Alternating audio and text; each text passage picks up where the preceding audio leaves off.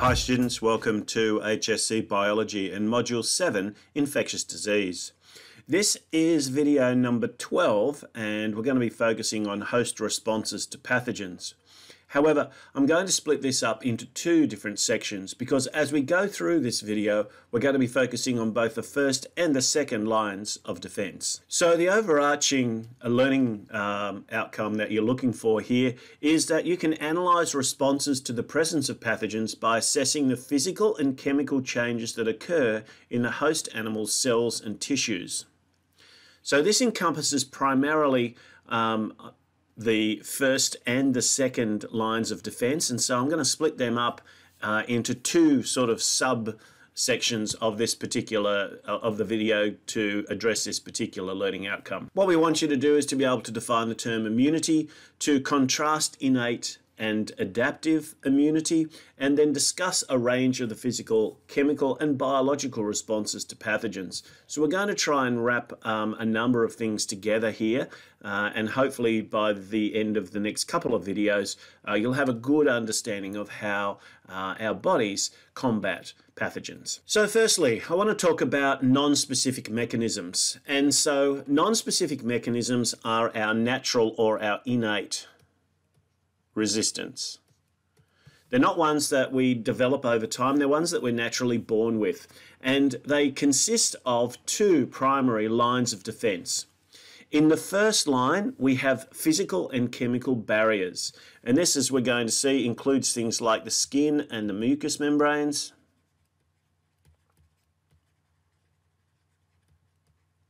And it will be the focus of this first part of, or the first half, if you like, of this split video. The second line of defense actually focuses on phagocytosis, which is a particular process carried out by white blood cells. But again, it's part of the non-specific approach that we have to the presence of pathogens. And also things like inflammation or fever. Both of these are, again, responses to the presence of infection, and they tell us a little bit about what our body is doing in order to try and combat invading pathogens. So this will be the first half, if you like, 12A of the video series, and we're going to focus in this one on the first line of defense. Now, probably the most important thing about the first line of defense is it is pretty much your skin. Your skin is a barrier. However, it's a barrier with several holes, and those holes are very important because we either breathe through them, we eat food, we hear, we excrete wastes, we reproduce. There's a whole lot of very good reasons for some of the gaps that we have in our skin. But any one of those is an entry point for particular pathogens. So as long as the skin remains clean and unbroken, the skin is able to secrete certain substances that actually change the chemical nature of the skin, then we're going to be able to a large extent, destroy pathogens. Now, there may well be particular bacteria that live on the skin, that live on the surface of our bodies, that may also discourage the presence of more dangerous microorganisms. The other thing that happens, of course, that you would know about skin is that new cells are continually produced beneath while the top layer of the skin is shed. There's some scary statistics about the proportion of dust in your home actually being the skin of, or the dead skin of all of the people who live there. But that's something you can look up another time. What's important for us is that constant replenishing of the outer surface is also casting off any surface pathogens that may be attached to our skin. And keratin, which is one of the key components of our skin, is also a water barrier. So we're relatively impermeable to water. Now, that's not 100% true, but it's a pretty good, pretty effective physical barrier. However, as I said, there's holes in it, and some of the holes in it are, I guess, populated by some structures that are also part of that first line of defense and are designed to try and stop pathogens before they get too far into our body. So they may be able to make their way in through our nose or through our mouth or any of the other orifices, but when they do, they encounter these mucous membranes. So mucous membranes are part of the gastrointestinal tract. They're part of the genitourinary, so reproductive and urinary systems, and also the respiratory tract. And so we're going to look at a number of different places where each of these different types of membranes exist and what their function is. Primarily, the membranes have two main layers, an outer epithelial or surface layer and an inner connective layer. The epithelial layer is the one that secretes the mucus, which maintains moist surfaces. And so that's going to trap particles that maybe make their way in. They're going to get trapped by these mucous membranes, sometimes in a sticky substance that may then pass them to an area where we may expel them. So we cough, we sneeze, we vomit. Each of these things is an action that is an expelling action, something that is pushing something from inside our body to the outside. Now, mucous membranes do inhibit microbial entry, but they are they offer less protection than the skin. They're a little bit more of a hospitable environment. So if pathogens do get in, they can sometimes exist for a little while in our mucous membranes. Along with the mucous membranes is the presence of cilia. And cilia are tiny hairs. And these hairs line several of the systems that we mentioned before, including particularly the respiratory system.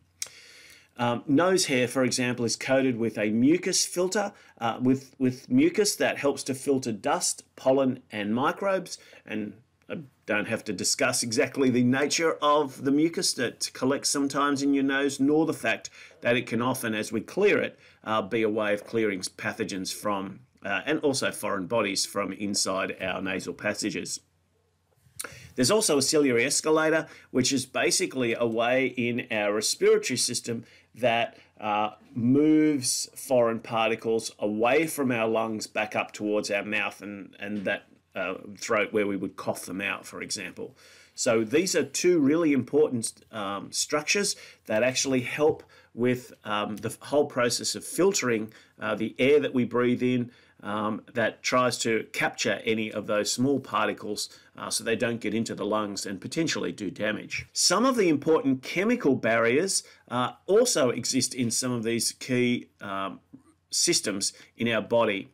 So we have sebaceous glands that produce oils or sebum that also can create an environment that's not hospitable or not ideal for pathogens to grow. The pH of the skin is actually slightly acidic. It's below a pH of 7, so that acidic pH can also be a bit of a hostile environment for pathogens. If we are perspiring, that perspiration, which can also be salty, can help to flush bacteria away, to wash them off the surface of our skin. And if we do swallow any, then we're going to have them end up in a stomach which has a very low pH, very strong acid, hydrochloric acid, that is secreted by the stomach, and that creates a very, very low pH. And that's an environment that some pathogens can still survive, but a lot of them will not be able to.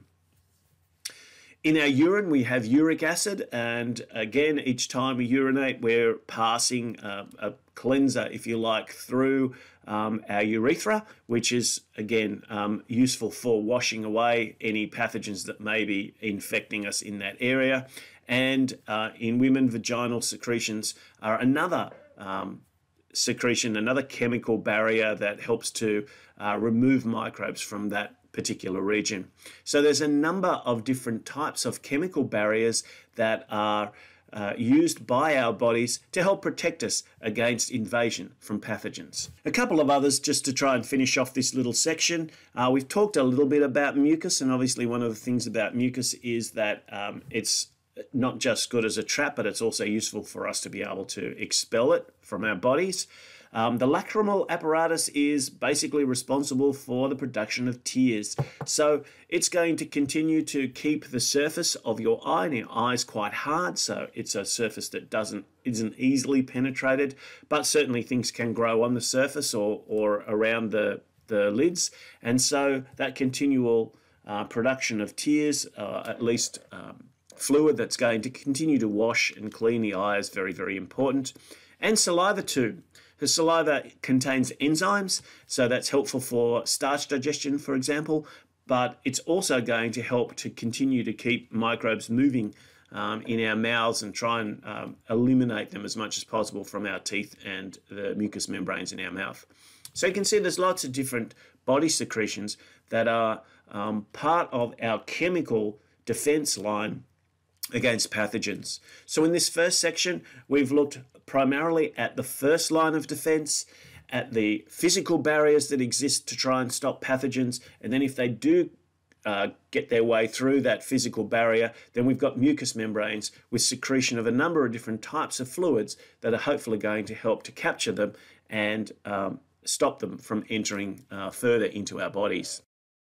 This has been a lot of material to cover, and we've only covered 2 of the 3 lines of defense. The third line of defense is actually the specific immune response, and we'll look at that in a future video. But there was so much material here that I thought it was easy to break it down into 2 separate videos. So I hope you'll put these together and be able to get a little flow between the first and the second lines of defense against disease.